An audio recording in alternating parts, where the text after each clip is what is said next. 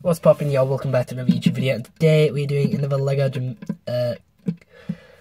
Cobra Kai figure. This is Demetri.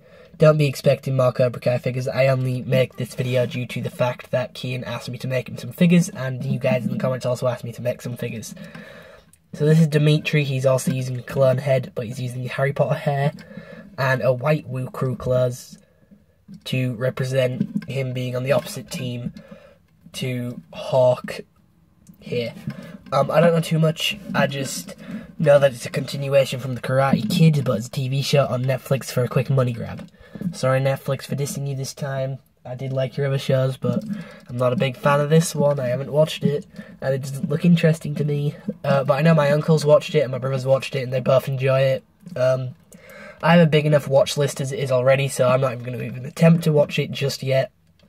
But I haven't seen a lot of hype on this show yet. I haven't seen, hyping it up. There was hype a while ago, but not anymore.